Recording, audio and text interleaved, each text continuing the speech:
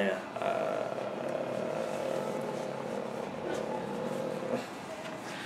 I haven't looked through this yet. I can believe it. Which one? Is it an ongoing or a one-shot? Or a miniseries? I think it's an ongoing. Or it's going to be one of those. We say it's an ongoing until we decide it's a miniseries. Yeah.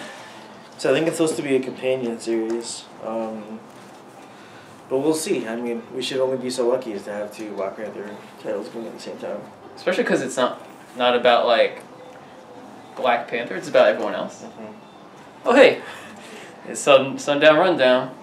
The sun has gone down, and we are running them down. That's right. Now the sun will almost definitively be down every time we are running them down. Which is funny, because when we came up with that title, I think it was Daylight Savings Time. Right?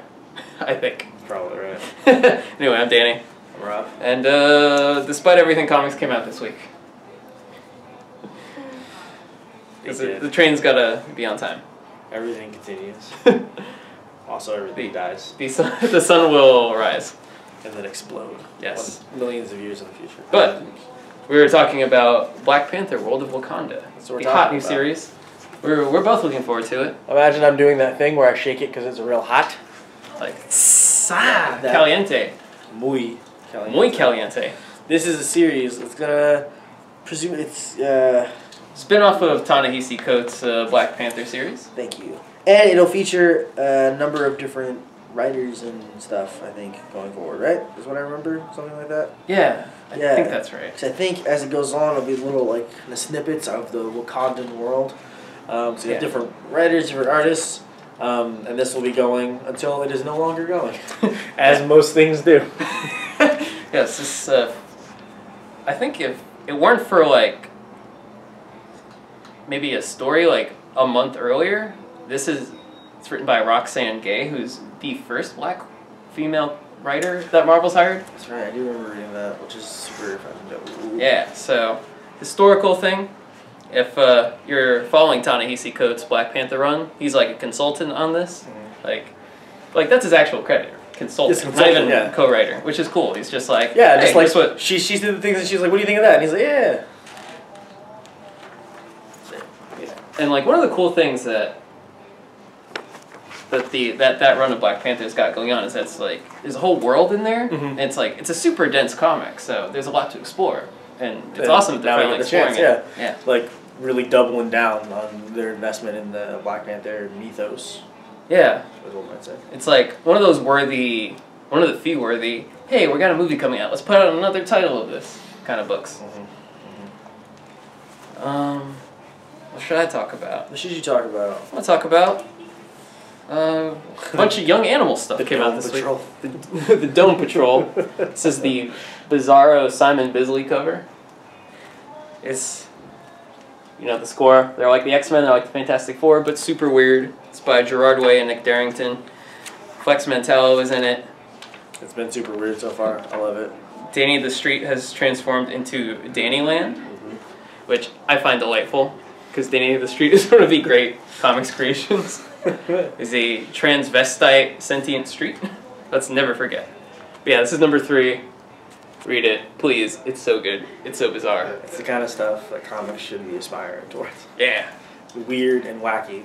We can talk about both of them, right, in a row? Yeah, why not? Bang bang. Also, from Young Animal is Mother Panic #1. This is by Jody Houser and Tommy Lee Edwards. I love that name, by the way, Mother Panic. I don't know why. I just really, it's pretty cool. Very cool. Very evocative.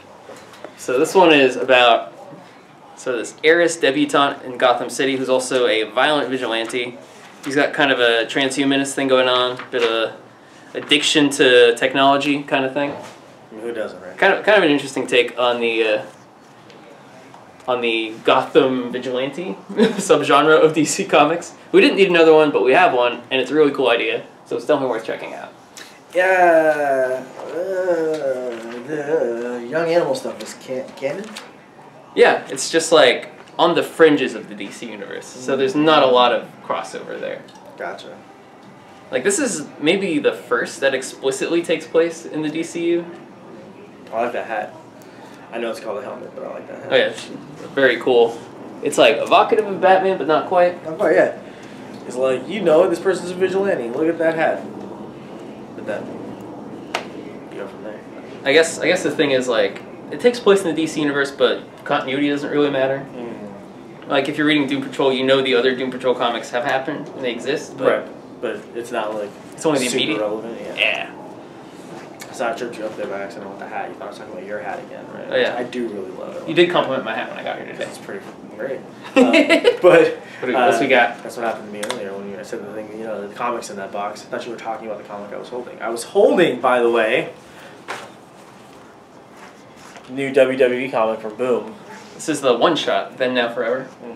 Isn't it the one shot and like a collection of some other stuff, like single pages of stuff? Yeah, there's a whole bunch of short stories. There's a tugboat short, a really cartoony one. It's really cute. It's super adorable, actually. I mean, it is very short, but it's super adorable. Sort of in the style of like an old like Mickey Mouse cartoon. New Day has a New Day story drawn by Choose Rob Guillory. Oh, that's who that dude is. Rob Guillory, excuse me. Yeah, that looks like a lot of fun, but there's going to be an ongoing series after this. Yes, so this is just the one shot, and then they're doing an ongoing. Right. But to what I was saying is, you said that comic is in that box, and my very first thought was, does he mean that this WWE comic is in a box somewhere, like a pull box? So I just said yes instinctively, and then tried to find my way back from there. Confusion abounds in this new world. Oh, it's my turn, huh? I think Bray Wyatt would feed on that confusion. Bray Wyatt shows up in this WWE comic. It's great. I love Bray Wyatt. It's a good comic. Really cool art. Dan Mora, yeah. Dan Mora on art. Dennis Hopeless writing. Dennis Hopeless of All New X-Men and She-Hulk. Not She-Hulk. Spider-Woman. Where did I get She-Hulk? I guess they're kind of friends. Yeah. He also did Avengers Arena? Yeah, he did do Avengers Arena. Academy? No. He did Avengers Arena, which is like the sequel to Avengers Academy, where they all get killed off. Wasn't there one after that? Like Avengers Undercover. Underground? Oh.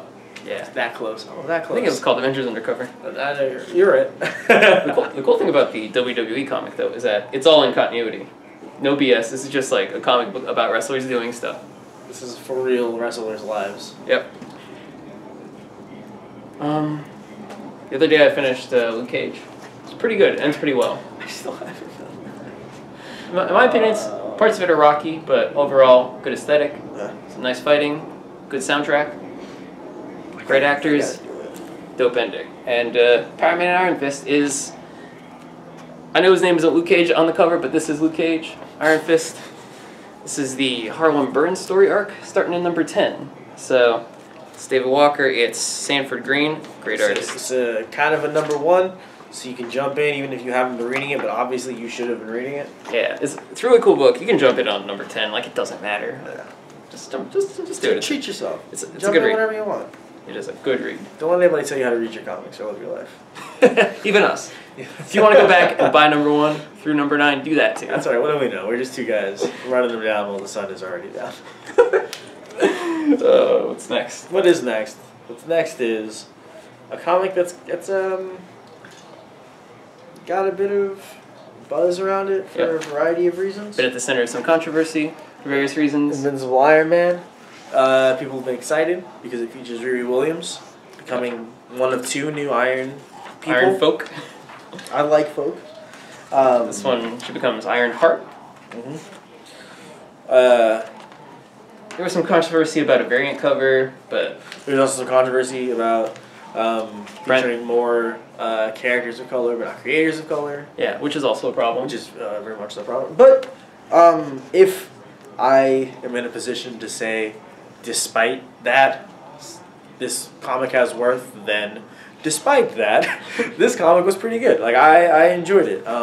I've said frequently before, I think Brian Michael Bendis is at his best when he's creating new characters, as opposed to writing characters that already exist. Yep, because you don't have like an image of them in your mind already. So it's like, oh, that's not how Iron Man talks. Yeah, exactly. And so,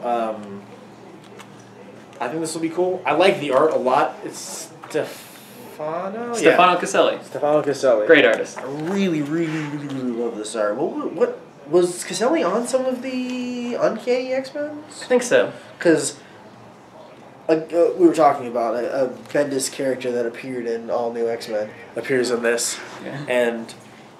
Or no, Uncanny, rather. I said all new earlier, but I meant Uncanny. Oh, okay. Forgive me, friend. It's okay. And she looks very similar to the way she was drawn before, so I imagine. Either way, it's cool. Riri Williams is a cool addition to the Marvel Universe, even for people who think the character isn't for them. Yep. From Image Comics, we haven't talked about Image yet tonight. We haven't talked about Image in a while, it feels like. I say, because everything feels like it's been a while. Yep. Like Stain would say. It's been a while. Did you know that guy is a country music singer now? I did know that. I did Isn't know that nuts? Actually. It is nuts. That was a fun thing to find out. It's very silly, but Violent Love, #1 from Image Comics. It's Frank Barbiere and Victor Santos. Sort of a romantic crime comic in your maybe your the vein of like a Badlands, Natural Born Killers kind of thing. Very nice art, very cool colors. My coworker said it looks a little bit like Darwin Cook art, kind of. Oh, a little cookish. But I would be willing to say almost like a combination of like a Jeff Lemire style with a Darwin Cook. Oh yeah, like thing. Maybe what's my man's name? Matt Kent. Yeah. Yeah, sort of a hybrid of Matt Kent and Darwin Cook. R.I.P. Thug Angel. Very cool. Very cool. I like it. Now we got a new one from Boom again. That's oh my god! I didn't realize I grabbed 2 Booms and 2 Marvels. What a funny thing that happened just there. It's called Namesake. That's right. Namesake from the very American writer Steve Orlando and the artist Jacob Rebelka. That's about right. I really dig the art in this book. From what I know about it, I remember reading this solicitation and being very interested, but in all fairness, I think I've mentioned before that I like Steve Orlando. He was doing the whole Night of the Monster thing. He did that Virgil book, I think, for Image. Yep. Of being a gay cop in Jamaica. He did Undertow. Yep. He did Midnighter. He's doing Midnighter right now. He's got that upcoming JLA run that we're excited for. That's right. It's gonna be good. He's a guy who's quickly coming to like he's on the come up. And yeah, I'm really thoroughly enjoying the things he does. So when I saw this, and I was like, it's cool. Something to do with 2 worlds connected by some sort of like portal things, and you can only travel between these worlds for like 7 days or something like that, I think. And so he's got to bring these urns. Oh, I should get closer. You can't see these are urns. I thought those were cool. Is that what those are? Yeah, those are urns. Very cool. Urns back to the one world. They look like giant, like sinkers, I think you call them. Like fishing. Oh yeah, they do. I imagine one could use them as such if need be. So yeah, comics about space fishermen. I would totally make a comic about space fishermen, by the way. I'm ready for it. I never thought about it. I'm doing it. This is a great week for comics that I love, because Casanova is back with new #7. This is Matt Fraction, Fabio Moon, Gabriel Bott, and Michael Chabon. All-star lineup. All-star. It's great. It's my fave. You should all read it. You should buy the trades. I'm still borrowing your trades. That's right. I still have them. You should read them. I should read them. Take some time this weekend. I think I will. Got anything else? I'm tapped, man. I ran them down. Did you see Doctor Strange yet? Mm-hmm. Did you like it? I had my problems with the film, but on the whole, I did not regret going to see it. I thought it did some very cool things with visuals and such. Yeah, definitely. I think, in my personal opinion, it would have been better had 2 things been different. One, the romantic subplot did not exist at all. It's not, yeah, it wasn't, that didn't really go anywhere, yeah, it didn't really add anything to it, like, and also, if maybe, I get it, I get Marvel has a system that works. You take serious characters, you take serious material, you inject a little bit of humor, you got a nice little balance going. You go back and forth, back and forth. Mm-hmm. I thought this movie was just a little too funny. Some jokes, yeah. And I was like, I could do it like 25% less jokes. Like, after Age of Ultron, which I like with some reservations. Ditto. No Marvel movie will ever have as many jokes as that does. So it's never too much, because that's like the top. You know what, that's fair, because I watched Age of Ultron recently and I was like, man, that movie needs a 75% reduction in jokes. Because they're like not even good jokes, it's just like bad clips. You have to ask. Shut up, Cap. It's like no one in that film can shut up at any point. No, everyone feels obliged to speak at some point. You don't have to. Like, I promise you, you will still superhero just fine if you don't talk at all. So you know what? That's fair. By comparison, Doctor Strange is not nearly as egregious as that. But there's just a couple like weird slapstick kind of things that I didn't really appreciate. Also, the fact that despite like magic, all we really got to see were like circles and that one filter where you make things kaleidoscope. Could have been more to be done, but the fact that there was more than just the Inception building kaleidoscope thing was pretty impressive. Yeah. Oh yeah, for sure. For sure. Did you see it in IMAX 3D? I did not see it in IMAX 3D. It's kind of worth it. Yeah, really? You got the cash. You know what? I could actually imagine that being a film that would be very... Because some of the, like, otherworldly kind of stuff was very delightful to watch. I can only imagine what it would be like really immersed in it. We went to see it. We went to see the preview at Disney California Adventure. They have like the 3D, like take 50 minutes, watch some scenes from the movie, and we're pretty much sold like all that like flying between buildings and stuff is so amazing with like a giant screen and 3D glasses. See, now I gotta say that. I don't even like 3D stuff. I normally don't, but this one they actually felt like there was some care. Worth the effort. Like an hour of the movie was shot in IMAX. Could be worth it. There's something else I was going to say, but I forgot. Something about... something...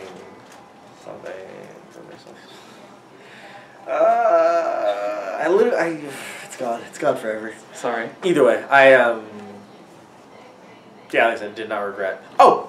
I thought I had the Thor problem, the first Thor, where we're told that Thor / Doctor Strange is the worst, and like he doesn't come across as great on screen, but also he's not like the worst. Yeah, they could have been more dislikable. Yeah, like Thor. I have the biggest problem with Thor because Thor is like fighting frost giants, and we know frost giants are bad. Like we as the audience know that those guys are not reputable folks. We get Thor has his legacy in being a prince, blah blah blah blah. But you really can't blame him for hitting a frost giant. They're mean. They eat people. They destroy stuff. Whatever. And then he gets back, and his dad's like bad, sends him down to Earth. And Thor's like palling it up with mortals, drinking beers, like being real sad when Loki says his dad died. Yeah. And then we're supposed to believe throughout all of this that this like generally likable guy is not worthy, or at the very least was worth banishing from his kingdom. It's gonna be great when Doctor Strange shows up in like one of the Avengers movies and he gets to be a jerk to everyone. Oh, for sure. Most definitely. I did think Benedict Cumberbatch though. Excellent job. Big Benny Cum, man. We doubted him. Big. That thing that you said. I did doubt him, but it was weird. Like I kind of forgot that he was Benedict Cumberbatch while I was watching it. Like he did not have that usual Benedict Cumberbatch like vibe. It's good. He's a good actor. Yeah, he's a good actor. He's a good actor. Mordo was great. I like that guy a lot. There's a lot of good complexity, like more than you'd expect, in terms of like character motivations. I'm definitely excited to see what they do with the next one. Yep. I think that's. I think we're done. That's all I have to say. Yeah. So come by and buy some comics. Yeah. Preferably the ones we suggested because those are our favorites. It would be somewhat disconcerting if after watching this you came in to buy comics but then didn't buy any of these comics. That'd be kind of weird. Oh, what's your video? I'll get Hal Jordan and Green Lantern Corps. Like, what? I hadn't talked about it. How are you gonna know if it's good or not? I don't know. You just inspired me to buy comics, not those comics. I guess that's nice. At least we accomplished something. Yeah, exactly. All right. See you next week. I think probably. Hopefully. Hopefully. Who can know? Who can know?